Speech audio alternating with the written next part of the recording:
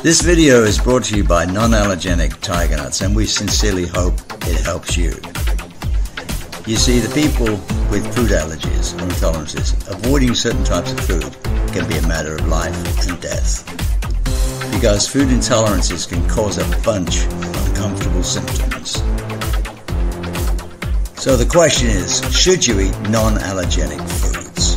And the answer is, it depends on your individual situation. Because if you suspect that you may have a food allergy or intolerance, it's important you consult with a healthcare professional or a registered dietitian to get an accurate diagnosis. Because they can help you identify your specific triggers and provide guidance on how to avoid them. In conclusion, whether you should eat non-allergenic foods honestly depends on your individual situation. Get checked out.